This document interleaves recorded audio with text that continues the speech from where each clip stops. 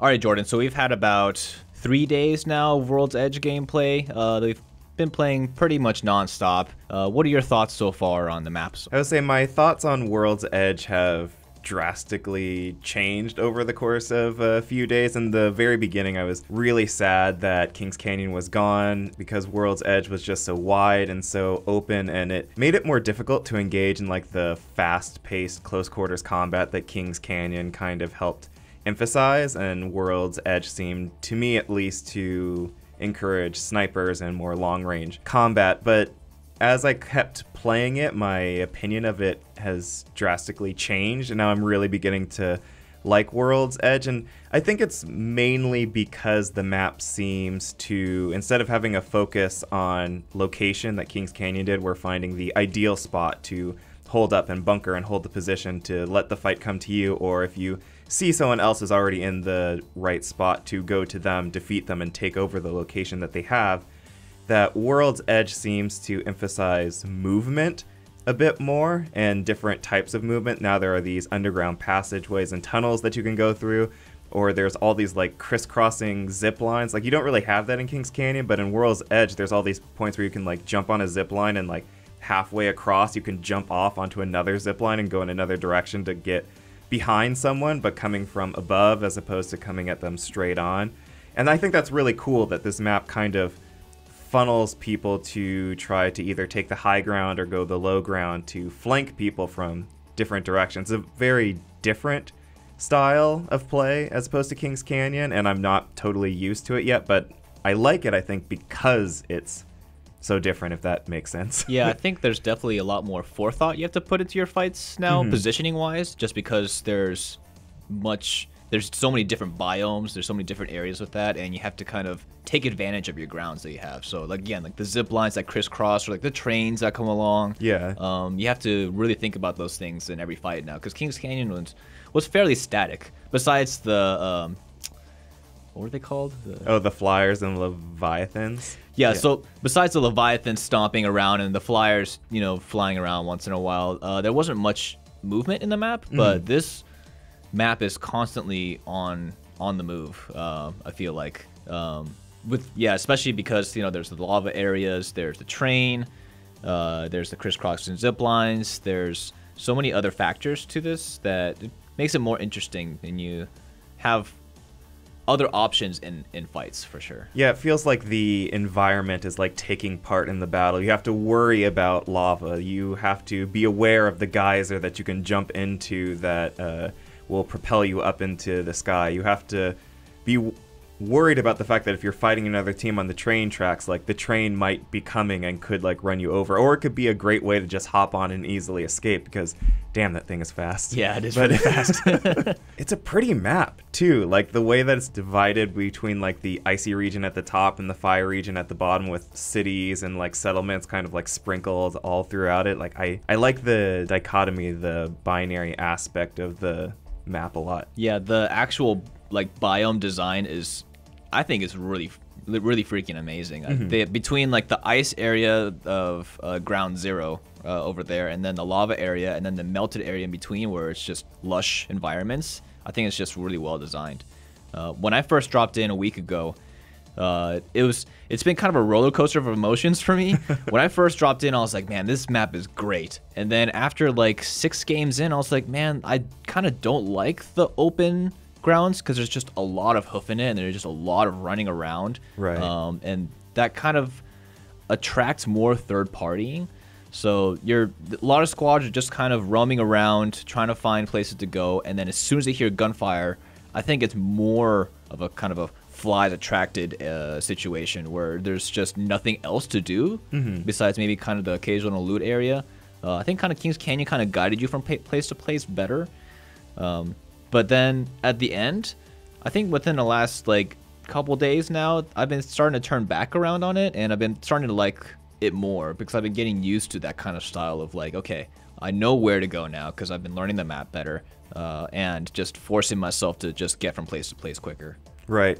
And I really liked the point that you brought up with like, as soon as you fight someone, like someone will usually come running to like third party you, because like on Kings Canyon you could be like walking through an area and you would hear like a firefight off to your left and like another off to your right and maybe one like totally in the distance. It's like, well, which direction do you want to go? Whereas in World's Edge, because the map is just so big, like as soon as you hear like any type of gunshot, like every squad in the vicinity is going in that direction. So you have to kind of really decide, like, is engaging this squad in front of us worth it? Like, do we have the right amount of gear for taking on someone right now, knowing that the second that we do, we're probably going to have to fight like 2 or 3 other squads. That's definitely the issue that I've been having so far. But Crypto's been kind of helping out with that situation with the banner hacking, where you can kind of see how many squads are in the area.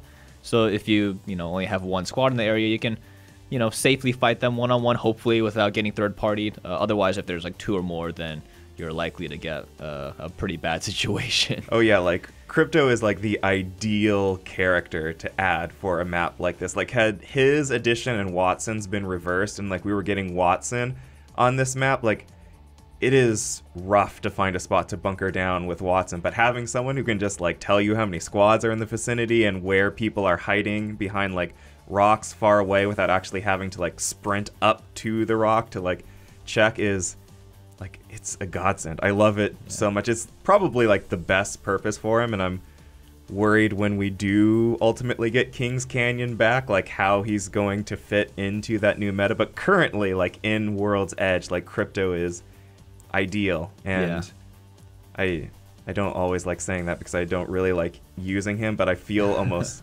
naked whenever I'm in a squad and none of us are Crypto, and I'm like, okay, we're gonna struggle, I think, a little bit. Yeah, I feel like knowledge is power quote comes into play here, where if you just know the battleground better, if you know how many enemies are in the area and where they are, you can just plan your whole plan of attack much better instead of just kind of roaming around and trying to listen in on where they are.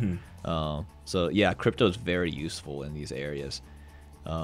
I also feel like movement characters really benefit in this meta too with this map. So Octane, Pathfinder, just to get around the map faster, just because it is so large. Yeah. And to help your squad out, with zip lines to move around faster as well. It's just it's very clutch.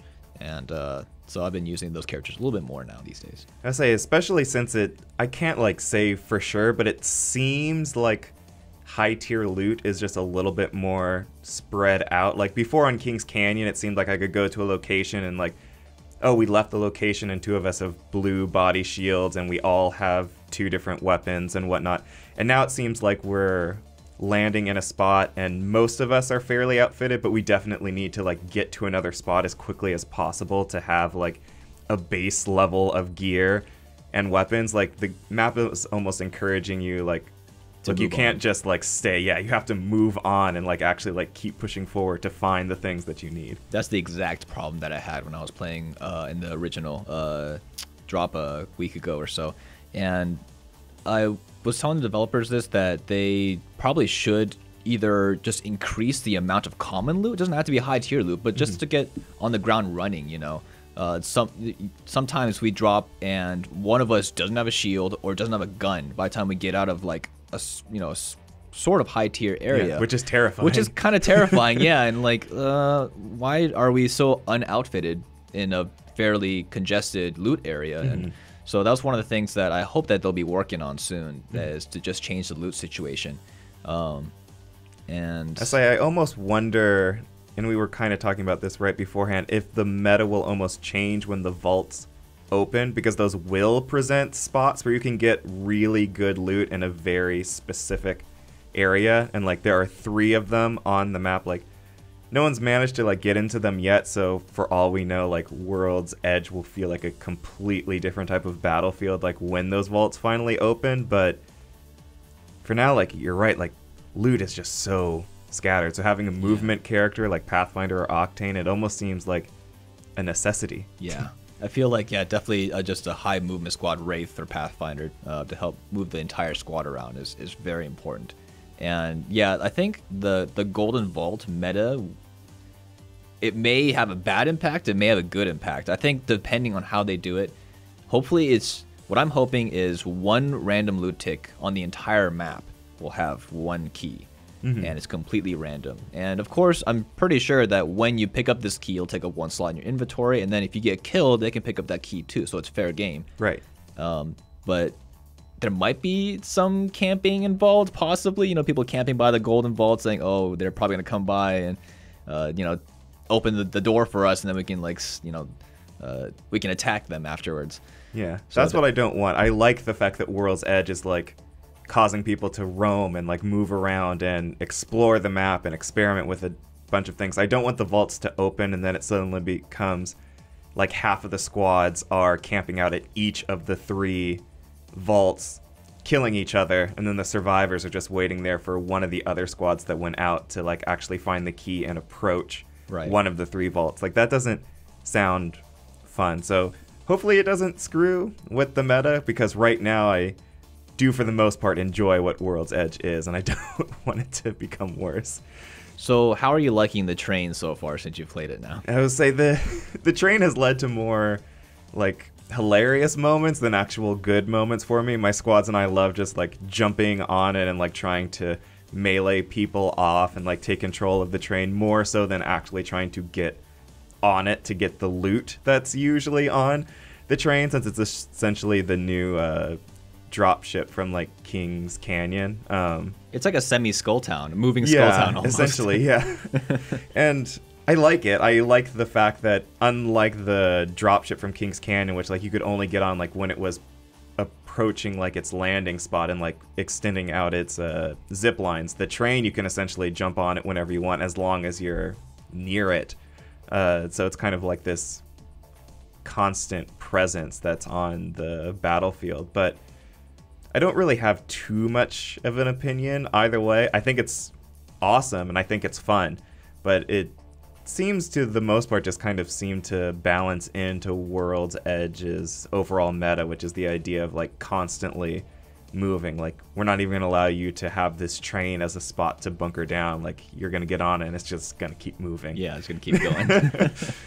So, yeah, the verticality has been kind of hit or miss for me, specifically. I think, is it in Capital City where there's buildings that are, like, 50 stories tall, but you can only access, like, the bottom 2? Yeah, it's weird because, like, some of the buildings you can only go, like, 1 or 2 stories up. Some have, like, long elevator shafts. You can go in, like, floor 1, 2, and 3, and then, like, 15 or something like that, because you just ride a zip line all the way to the top.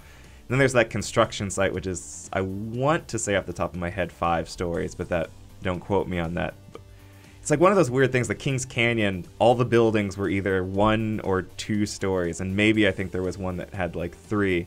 And now we're getting all of these maps where I can be, like, on a floor, and my teammates can be on, like, 2 floors above me, and then another squad can be, like, on a floor above them, and, like, there's this added verticality to the movement, and it kind of feels almost like a Call of Duty's Blackout map that had, like, the construction site. It's kind of like that moment where you have to kind of not only worry about the enemies in front of you, but enemies that could be coming up from below you or from above you. I'm not quite sure how I like it so much yet. I feel like characters like Pathfinder can definitely benefit in those situations. Oh yeah, I've been killed by quite a few Pathfinders in the construction site. Yeah, there's also an area to the top left of the map. I forgot what the area is called. Skyhook? Skyhook. Yeah. To the northwest of Skyhook, there is, like, a sort of secret mountain, which is really cool, and it really shows off the quality of the map design as well, in my opinion, and just how beautiful it is, really. Like, on Xbox One X, or obviously, like, you know, a maxed out PC, it just looks really pretty up there, and I think they just did a great job designing the map. But for now, World's Edge, I'm happy with it, and they don't have to change too much with it. I agree. So that's what we thought about World's Edge. If you're curious about other stuff about Season 3, we have a full breakdown of all the changes that are coming, as well as an in-depth video guide for Crypto, the new recon legend, and how his drone abilities work.